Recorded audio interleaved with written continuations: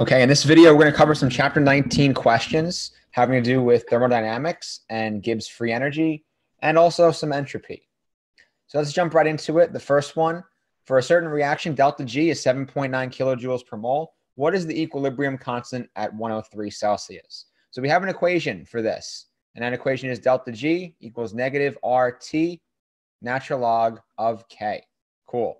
So now we know delta G, and we want to have it in joules, not kilojoules per mole. So it's going to be 7,900 joules equals negative 8.314, because we're doing our joules per Kelvin mole ideal gas constant. And then 103 Celsius is going to be 103 plus 273 Kelvin times the natural log of K. And we can solve for the natural log of K, or we can solve for K, which is the equilibrium constant, by doing some algebra. So our expression for K, once we divide both sides by negative RT and then take e to that expression, would be e to the negative 7,900 divided by 8.314 times the temperature, which is going to be 376. 376. And remember, put parentheses in the denominator like this. Otherwise, it'll put the 376, or it meaning the calculator, will place 376 in the numerator of this expression. So this is the answer expression, which gives you the answer of 0.0799. Okay, moving on to the next one. Calculate delta G for the following reaction. Now with delta G, with delta S, and with delta E, so that's Gibbs free energy, entropy, and enthalpy. If we have a reaction, we can simply find the enthalpy or entropy or Gibbs of the entire reaction by doing the products minus the reactants. In this case, we're not given two of the products, or one of the reactants and one of the products, the solid carbon and the solid iron. Now, both of those are in their solid state, meaning that's their standard form. So the Gibbs energy of formation is actually 0 for these because they're in their standard form. So let's solve for this, and we can get rid of the 4Fe and the 3C because those expressions equal 0. So we're going to have the products, which is 3 times the Gibbs free energy for CO2, which is negative 394.4. Minus, that's all the products, because there's only one product that applies that has a non-zero Gibbs free energy. Then the reactants, which is going to be 2 times negative 742.2. And we can solve for this expression. And without even solving for it, we can tell, is this reaction going to be spontaneous? So if delta G is less than 0, it's going to be spontaneous. If delta G is greater than 0, it's going to be non-spontaneous and requires energy for the reaction to occur. So you're going to have around, let's say, 700, a negative 700 minus a negative 1400 or so, meaning plus 1400. So it's going to be a positive delta G, which will mean that the reaction is non-spontaneous. So the answer is, and we can't say kilojoules per mole, because our expression or our equation, our reaction, has coefficients that are greater than 1. So we can't say kilojoule per mole of anything. If we want to say kilojoules per mole of Fe2O3, we would simply divide this by 2. All right, moving on. So we have a reaction that A leads to B, and we have delta H, delta S, and we're looking for delta G at a certain temperature. And we have an equation given for this, which is the Gibbs free energy equation. So we can solve for that. Delta G equals delta H. Now H is in kilojoules. S is in joules. Therefore, we got to convert delta H into joules. So negative 21.8 times 10 to the third, that would be the joules, minus T delta S. So they give us the temperature in Kelvin. And then delta S is negative 36. So we can solve for that. And delta G is equal to 7.22 times 10 to the third All right, moving on to the next one.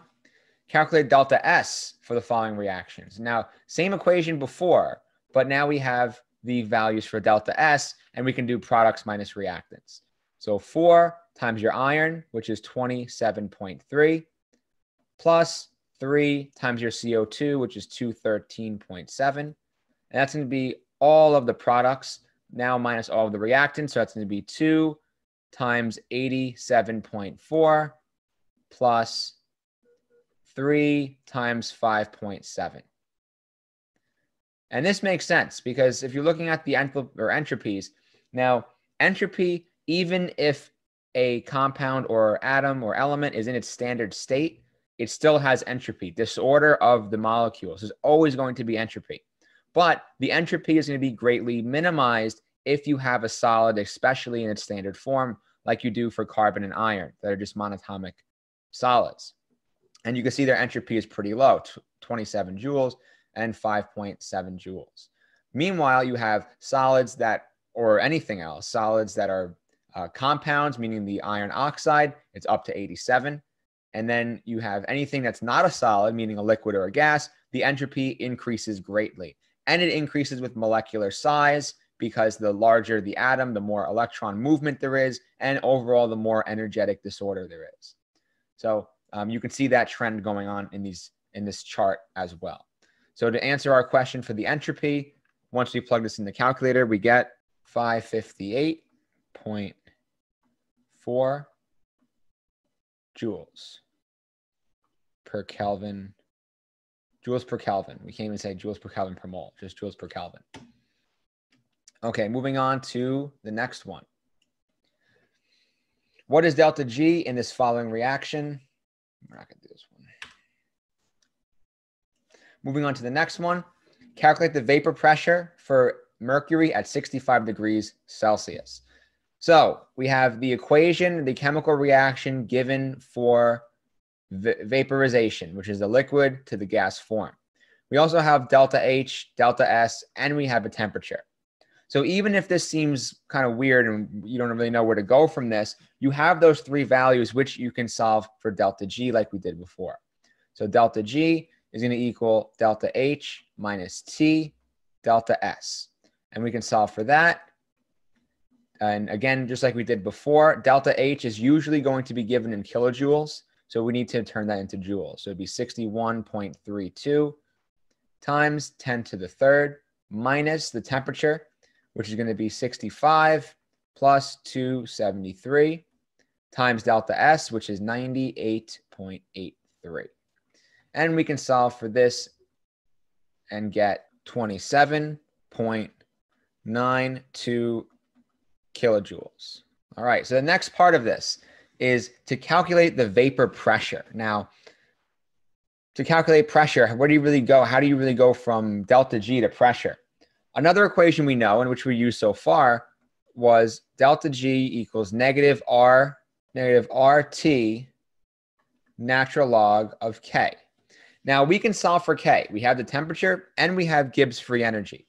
Now, what would K give us? K would give us the equilibrium expression, or the equilibrium constant. The expression for this constant, judging by this equation, is just going to be the concentration of mercury, gas, because liquids are not in solution. They're not either gas or aqueous. Pure liquids, they cannot have an equilibrium or not expressed in the equilibrium expression. So what we can do is we can assume that K, since it equals only the vaporized or the pressure or the concentration of the vaporized mercury, we can say it equals the pressure, and we can solve for K. So we do 27.92 equals negative 8.314 times your temperature, which is 65 plus 273 times natural log of K. Then we can solve for natural log of K and solve for K. And I'll just write the expression for that. E to the negative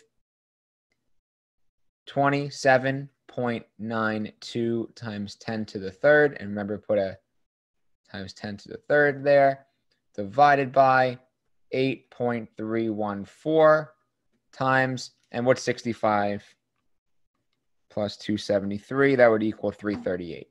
And we do e to the negative that, and that will give us our answer, which should be 4.8 times 10 to the negative fifth. Okay, that's it for this video.